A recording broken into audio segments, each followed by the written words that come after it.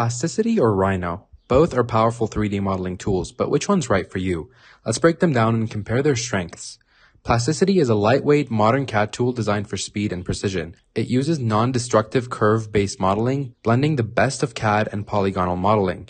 It's intuitive with a clean interface, making it ideal for industrial design, product prototyping, and concept art. Plasticity shines in rapid workflows and is beginner-friendly with a one-time purchase price of around $150. Rhino or Rhinoceros is an industry-standard CAD software known for its versatility. It excels in NURBS-based modeling, handling everything from architectural designs to intricate jewelry.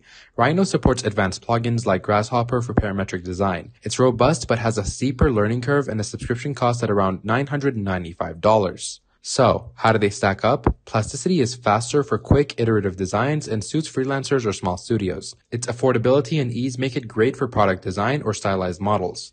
Rhino, however, is the go-to for complex, high-precision projects like architecture or engineering, where its plugin ecosystem and NURBS precision shine.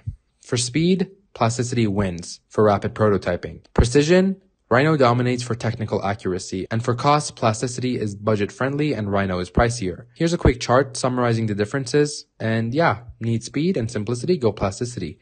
Need precision and scalability, pick Rhino. Check the description for more details and let us know your favorite in the comments. Subscribe for more tech comparisons.